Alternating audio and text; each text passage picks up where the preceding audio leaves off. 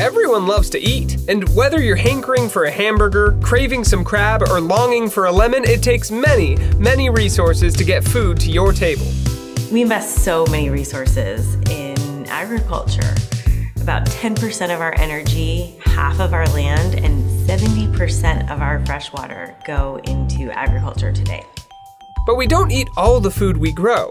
So what happens to those resources when we toss our food in the trash? When we throw food away, we throw away all of the resources that went into growing it, cooking it, getting it to our tables.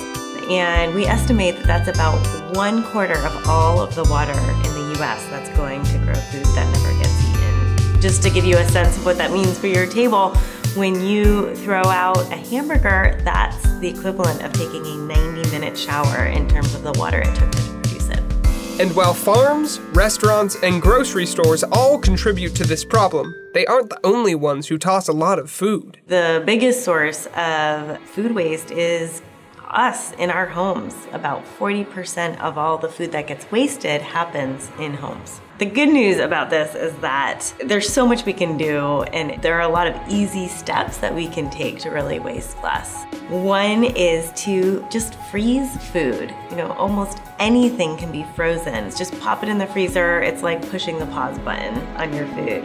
Another thing that really helps is being a little more mindful of planning your meals and shopping to match your plans.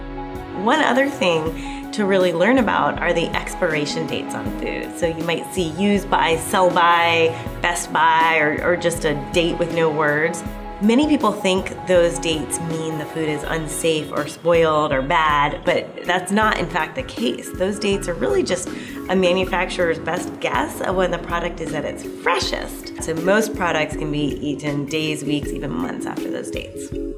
We can all help solve this problem. Even the president is pitching in. The Obama administration announced national targets to reduce food waste.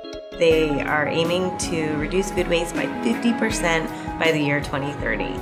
The thing to remember is that no matter how organically or sustainably food is grown, if you're not actually eating that food, it's not doing anyone good, and it's really a terrible use of resources. How can you change your habits?